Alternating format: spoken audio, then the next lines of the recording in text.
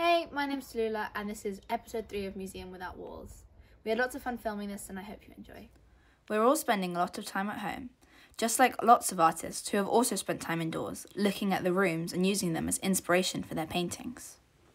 This painting is called The Awakening Conscience, and it's by a British artist called William Holman Hunt. It is a painting with a strong story, and the image we see is based on a real room. Hunt was a founding member of a group of artists who called themselves the Pre-Raphaelite Brotherhood. They wanted to return art to the period before the Italian Renaissance artist Raphael. They wanted their art to emphasize nature, abundant details, vibrant colors, and complex subjects.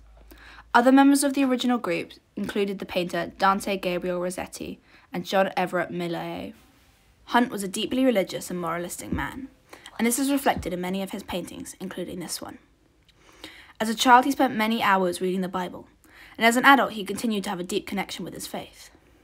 He wanted his paintings to emphasize spirituality and offer guidance for the lives of those who saw them. This was a common approach for many artists in Europe in the 19th century.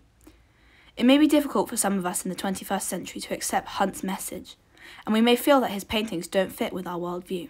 However, his intentions were sincere. The Awakening Conscience was inspired by a verse from the Bible, from the book of Proverbs, that he that taketh away a garment in cold weather, so is he that singeth songs to a heavy heart. It is a painting with a narrative and a strong moralizing message, which viewers were intended to understand straight away.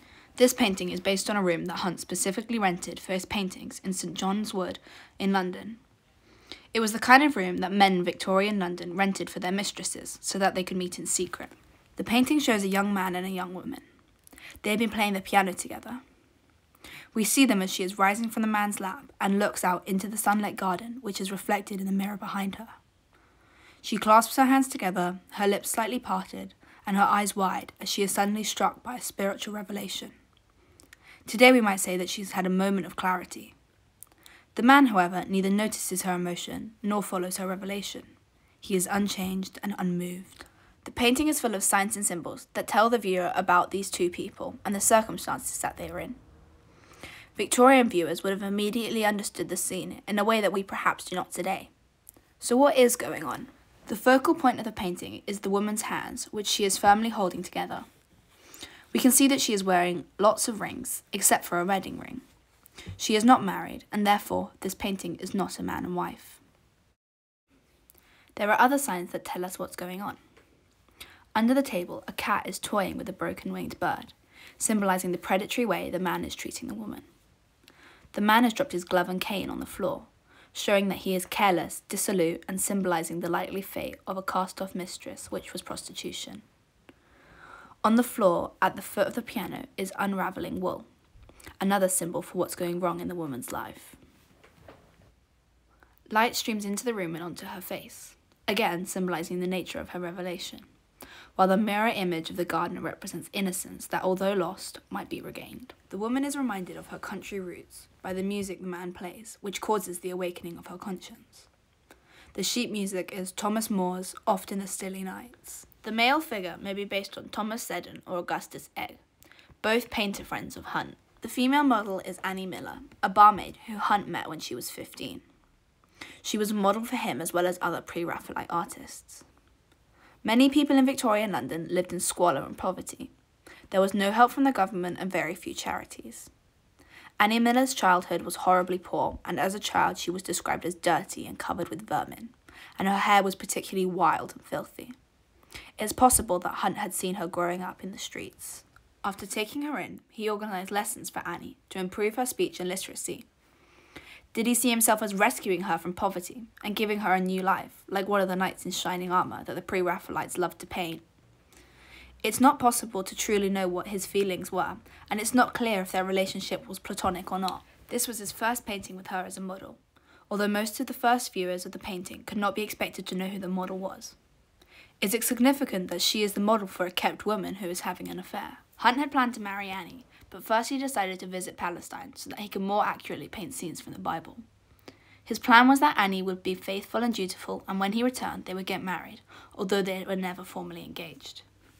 Hunt and Annie argued a lot, often about money, and he described her as willful. It seems as though Hunt was trying to mould her into the perfect wife, but she had a mind of her own.